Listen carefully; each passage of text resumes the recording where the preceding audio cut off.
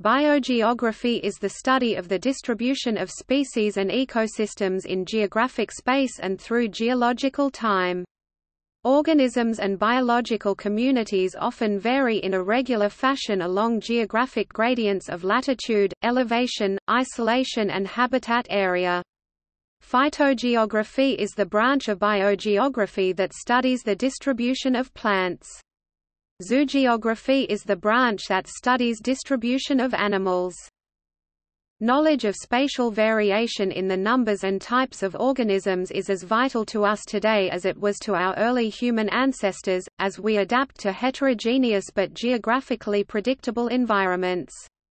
Biogeography is an integrative field of inquiry that unites concepts and information from ecology, evolutionary biology, geology, and physical geography. Modern biogeographic research combines information and ideas from many fields, from the physiological and ecological constraints on organismal dispersal to geological and climatological phenomena operating at global spatial scales and evolutionary time frames.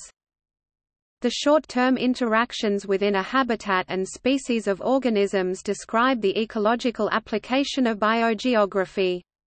Historical biogeography describes the long-term, evolutionary periods of time for broader classifications of organisms. Early scientists, beginning with Carl Linnaeus, contributed to the development of biogeography as a science. Beginning in the mid-18th century, Europeans explored the world and discovered the biodiversity of life. The scientific theory of biogeography grows out of the work of Alexander von Humboldt (1769–1859), Hewitt Cottrell Watson (1804–1881), Alphonse de Candolle (1806–1893), Alfred Russel Wallace (1823–1913), Philip Lutley Sclater (1829–1913), and other biologists and explorers.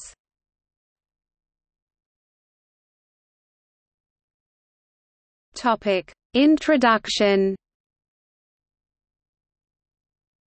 The patterns of species distribution across geographical areas can usually be explained through a combination of historical factors such as, speciation, extinction, continental drift, and glaciation. Through observing the geographic distribution of species, we can see associated variations in sea level, river routes, habitat, and river capture. Additionally, this science considers the geographic constraints of landmass areas and isolation, as well as the available ecosystem energy supplies. Over periods of ecological changes, biogeography includes the study of plant and animal species in, their past and/or present living refugium habitat, their interim living sites, and/or their survival locales. As writer David Quammen put it, "Biogeography does more than ask which species? And where. It also asks why? And, what is sometimes more crucial, why not?" Modern biogeography often employs the use of geographic information systems (GIS) to understand the factors affecting organism distribution, and to predict future trends in organism distribution. Often mathematical models and GIS are employed to solve ecological problems that have a spatial aspect to them. Biogeography is most keenly observed on the world's islands. These habitats are often much more manageable areas of study because they are more condensed than larger ecosystems on the mainland. Islands are also ideal locations because they allow scientists to look at habitats that new invasive species have only recently colonized and can observe how they disperse throughout the island and change it. They can then apply their understanding to similar but more complex mainland habitats. Islands are very diverse in their biomes, ranging from the tropical to Arctic climates. This diversity in habitat allows for a wide range of species study in different parts of the world. One scientist who recognized the importance of these geographic locations was Charles Darwin, who remarked in his journal, "The zoology of archipelagos will be well worth examination." 2 chapters in On the Origin of Species were devoted to geographical distribution.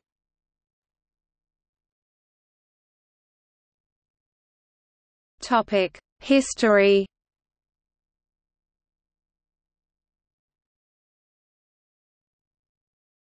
Topic: 18th century. The first discoveries that contributed to the development of biogeography as a science began in the mid-18th century, as Europeans explored the world and discovered the biodiversity of life. During the 18th century, most views on the world were shaped around religion and, for many natural theologists, the Bible. Carl Linnaeus, in the mid-18th century, initiated the ways to classify organisms through his exploration of undiscovered territories. When he noticed that species were not as perpetual as he believed, he developed the mountain explanation to explain the distribution of biodiversity. When Noah's Ark landed on Mount Ararat and the waters receded, the animals dispersed throughout different elevations on the mountain. This showed different species in different climates, proving species were not constant. Linnaeus' findings set a basis for ecological biogeography. Through his strong beliefs in Christianity, he was inspired to classify the living world, which then gave way to additional accounts of secular views on geographical distribution. He argued that the structure of an animal was very closely related to its physical surroundings. This was important to a George Louis Buffon's rival theory of distribution. Closely after Linnaeus, Georges-Louis Leclerc, Comte de Buffon observed shifts in climate and how species spread across the globe as a result. He was the first to see different groups of organisms in different regions of the world. Buffon saw similarities between some regions, which led him to believe that at one point continents were connected and then water separated them and caused differences in species. His hypotheses were described by his books, Histoire naturelle, and Générale et particulière, in which he argued that varying geographical regions would have different forms of life. This was inspired by his observations comparing the Old and New World, as he determined distinct variations of species from the two regions. Buffon believed there was a single species creation event, and that different regions of the world were homes for varying species, which is an alternate view than that of Linnaeus. Buffon's law eventually became a principle of biogeography by explaining how similar environments were habitats for comparable types of organisms. Buffon also studied fossils, which led him to believe that the Earth was over tens of thousands of years old, and that humans had not lived there long in comparison to the age of the Earth. Following this period of exploration came the Age of Enlightenment in Europe, which attempted to explain the patterns of biodiversity observed by Buffon and Linnaeus. At the end of the 18th century, Alexander von Humboldt, known as the founder of plant geography, developed the concept of physique générale to demonstrate the unity of science and how species fit together. As one of the first to contribute empirical data to the science of biogeography through his travel as an explorer, he observed differences in climate and vegetation. The Earth was divided into regions which he defined as tropical, temperate, and Arctic, and within these regions there were similar forms of vegetation. This ultimately enabled him to create the isotherm, which allowed scientists to see patterns of life within different climates. He contributed his observations to findings of botanical geography by previous scientists, and sketched this description of both the biotic and abiotic features of the Earth in his book, Cosmos. Augustin de Candolle contributed to the field of biogeography as he observed species competition and the several differences that influenced the discovery of the diversity of life. He was a Swiss botanist and created the first laws of botanical nomenclature in his work, Prodromus. He discussed plant distribution, and his theories eventually had a great impact on Charles Darwin, who was inspired to consider species adaptations and evolution after learning about botanical geography. De Candolle was the first to describe the differences between the small-scale and large-scale distribution patterns of organisms around the globe.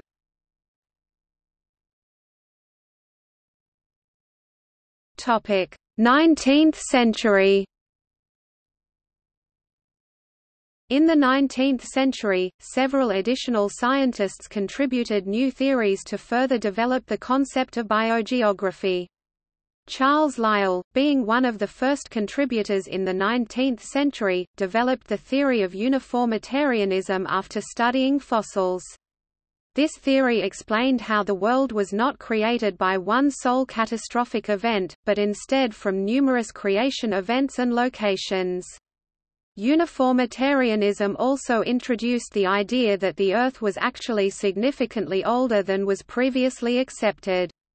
Using this knowledge, Lyell concluded that it was possible for species to go extinct. Since he noted that Earth's climate changes, he realized that species distribution must also change accordingly. Lyell argued that climate changes complemented vegetation changes, thus connecting the environmental surroundings to varying species.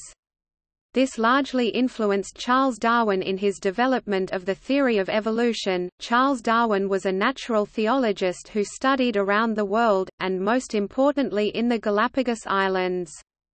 Darwin introduced the idea of natural selection, as he theorized against previously accepted ideas that species were static or unchanging. His contributions to biogeography and the theory of evolution were different from those of other explorers of his time, because he developed a mechanism to describe the ways that species changed. His influential ideas include the development of theories regarding the struggle for existence and natural selection. Darwin's theories started a biological segment to biogeography and empirical studies, which enabled future scientists to develop ideas about the geographical distribution of organisms around the globe. Alfred Russel Wallace studied the distribution of flora and fauna in the Amazon basin and the Malay archipelago in the mid-19th century. His research was essential to the further development of biogeography, and he was later nicknamed the "Father of Biogeography."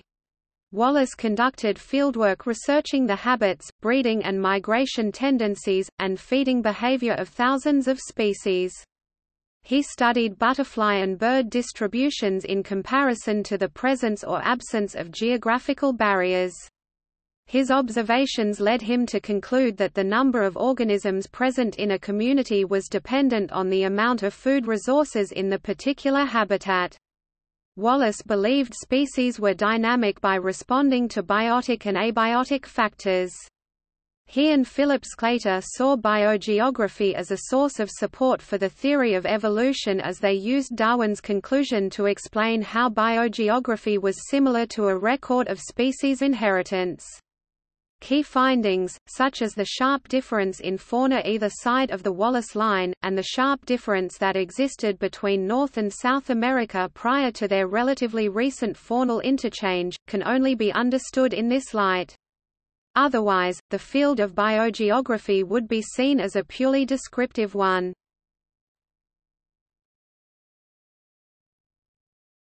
Topic: 20th and 21st century. Moving on to the 20th century, Alfred Wegener introduced the theory of continental drift in 1912, though it was not widely accepted until the 1960s. This theory was revolutionary because it changed the way that everyone thought about species and their distribution around the globe. The theory explained how continents were formerly joined together in one large landmass, Pangaea, and slowly drifted apart due to the movement of the plates below Earth's surface. The evidence for this theory is in the geological similarities between varying locations around the globe, fossil comparisons from different continents, and the jigsaw puzzle shape of the landmasses on Earth. Though Wegener did not know the mechanism of this concept of continental drift, this contribution to the study of biogeography was significant in the way that it shed light on the importance of environmental and geographic similarities or differences as a result of climate and other pressures on the planet. Importantly, late in his career Wegener recognized that testing his theory required measurement of continental movement rather than inference from fossil species distributions. The publication of the Theory of Island Biogeography by Robert MacArthur and E.O. Wilson in 1967 showed that the species richness of an area could be predicted in terms of such factors as habitat area, immigration rate and extinction rate. This added to the long-standing interest in island biogeography. The application of island biogeography theory to habitat fragments spurred the development of the fields of conservation biology and landscape ecology. Classic biogeography has been expanded by the development of molecular systematics, creating a new discipline known as phylogeography. This development allowed scientists to test theories about the origin and dispersal of populations, such as island endemics. For example, while classic biogeographers were able to speculate about the origins of species in the Hawaiian Islands, phylogeography allows them to test theories of relatedness between these populations and putative source populations in Asia and North America. Biogeography continues as a point of study for many life sciences and geography students worldwide, however, it may be under different broader titles within institutions such as ecology or evolutionary biology. In recent years, one of the most important and consequential developments in biogeography has been to show how multiple organisms, including mammals like monkeys and reptiles like lizards, overcame barriers such as large oceans that many biogeographers formerly believed were impossible to cross. See also oceanic dispersal.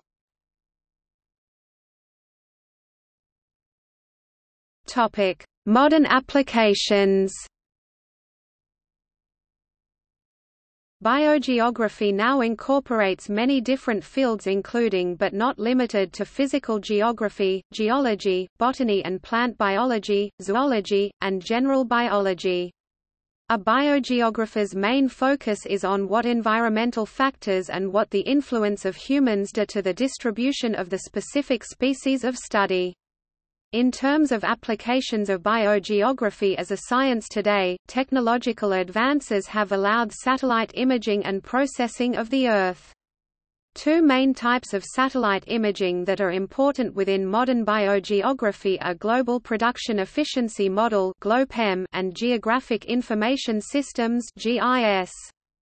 GLOPEM uses satellite imaging gives repetitive, spatially contiguous, and time-specific observations of vegetation. These observations are on a global scale.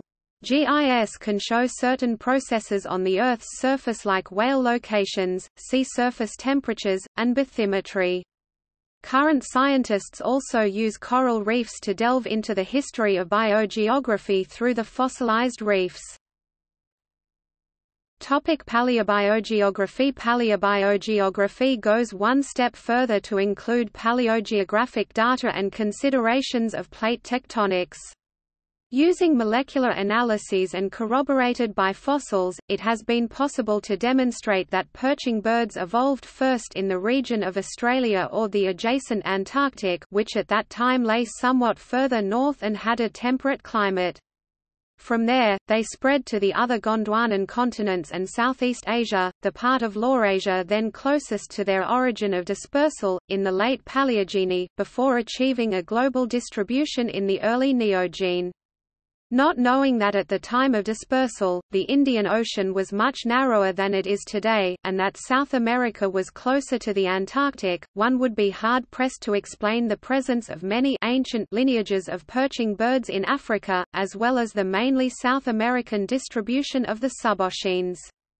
Paleobiogeography also helps constrain hypotheses on the timing of biogeographic events such as vicariance and geodispersal, and provides unique information on the formation of regional biotas. For example, data from species-level phylogenetic and biogeographic studies tell us that the Amazonian fish fauna accumulated in increments over a period of tens of millions of years, principally by means of allopatric speciation, and in an arena extending over most of the area of tropical South America. Albert and Rice 2011. In other words, unlike some of the well-known insular faunas, Galapagos finches, Hawaiian drosophilid flies, African rift lake cichlids, the species-rich Amazonian ichthyofauna is not the result of recent adaptive radiations. For freshwater organisms, landscapes are divided naturally into discrete drainage basins by watersheds, episodically isolated and reunited by erosional processes. In regions like the Amazon Basin or more generally Greater Amazonia, the Amazon Basin, Orinoco Basin, and Guianas with an exceptionally low, flat topographic relief, the many waterways have had a highly reticulated history over geological time. In such a context, stream capture is an important factor affecting the evolution and distribution of freshwater organisms. Stream capture occurs when an upstream portion of one river drainage is diverted to the downstream portion of an adjacent basin. This can happen as a result of tectonic uplift or subsidence, natural damming created by a landslide, or headward or lateral erosion of the watershed between adjacent basins.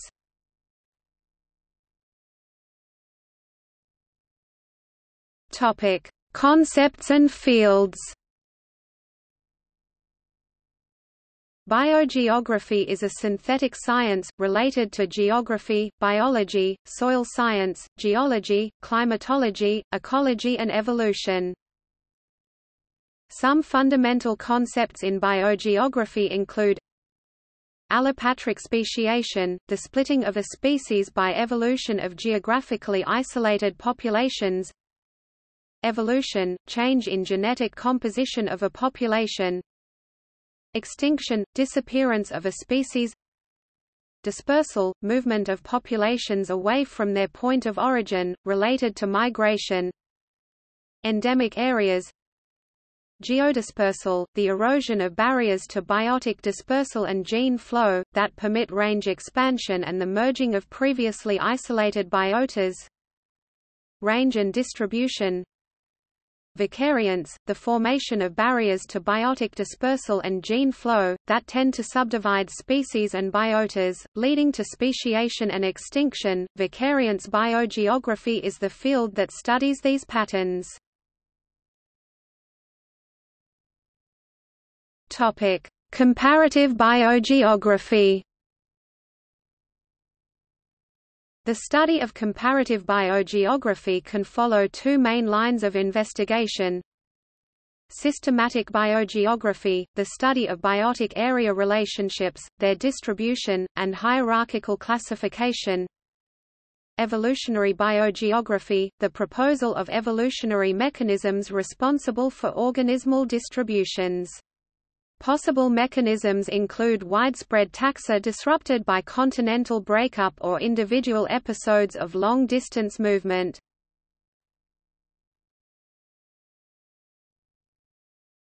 Topic: Biogeographic regionalisations. There are many types of biogeographic units used in biogeographic regionalization schemes, as there are many criteria: species composition, physiognomy, ecological aspects, and hierarchization schemes. Biogeographic realms or ecozones, bioregions, sensu stricto, ecoregions, zoogeographical regions, floristic regions, vegetation types, biomes, etc. The terms biogeographic unit, biogeographic area or bioregion sensu lato, can be used for these categories, regardless of rank. Recently, an international code of area nomenclature was proposed for biogeography.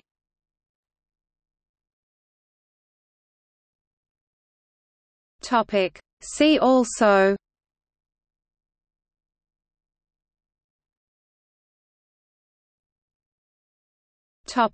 Notes and references. Further reading: Albert, J.S., and R. E. Rice 2011. Historical Biogeography of Neotropical Freshwater Fishes. University of California Press, Berkeley. 424 pp. Albert, J.S., Crampton, W.G.R. 2010. The Geography and Ecology of Diversification in Neotropical Freshwaters. Nature Education, 1 10, 3. Cox, C.B. 2001.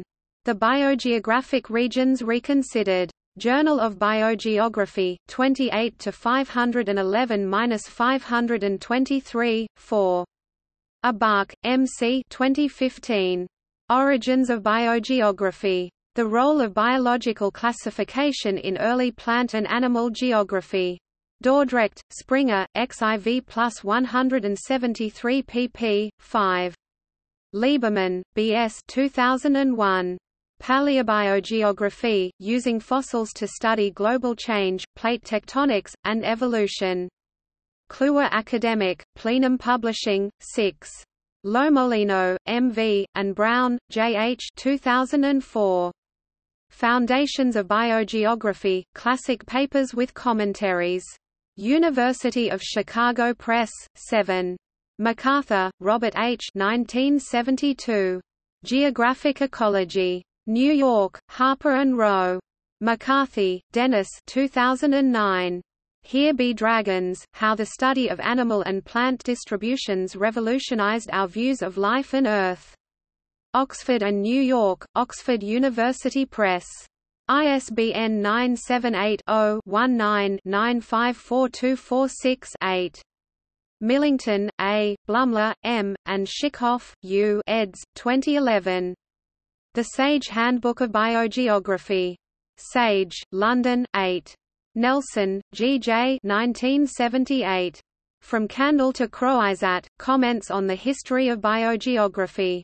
Journal of the History of Biology, 11 to 269–305. Udvardi, M.D.F. 1975.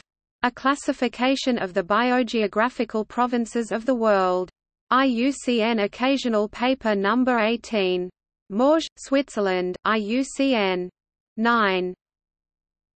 External links: International Biogeography Society, Systematic and Evolutionary Biogeographical Society, Early Classics in Biogeography, Distribution, and Diversity Studies, to 1950, Early Classics in Biogeography, Distribution, and Diversity Studies, 1951 to 1975. Some biogeographers, evolutionists and ecologists, Chronobiographical Sketches. Major journals: Journal of Biogeography homepage.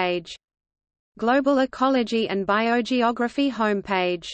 Ecography homepage.